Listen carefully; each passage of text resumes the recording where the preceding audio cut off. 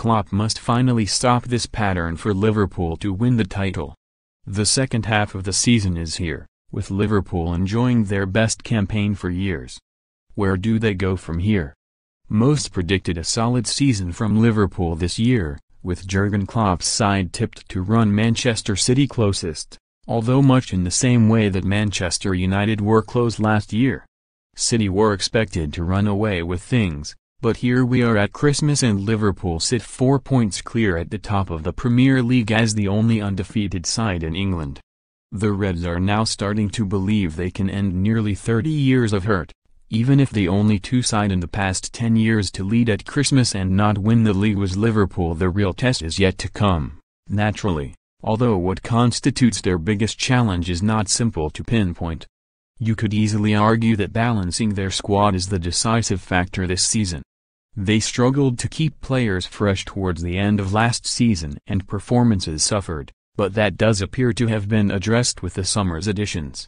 Instead, Liverpool have to be most mindful of how they react once their momentum is upset. Klopp's team has managed to win even when performing poorly this year, scrapping for victories and picking up wins in a routine. All likelihood points to their undefeated run being upset at some point. Only one team has gone undefeated in the Premier League era, after all, and their reaction and ability to bounce back will be vital.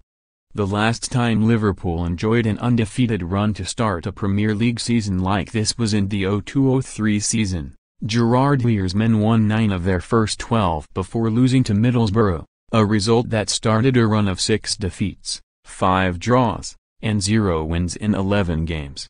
Liverpool won 8 of their first 10 in the 08-09 season before losing to Tottenham Hotspur, their first defeat of the season, and subsequently won just 5 of their next 12. A brilliant run of 14 wins in 16 games over the second half of the 13-14 season left Liverpool on the verge of glory.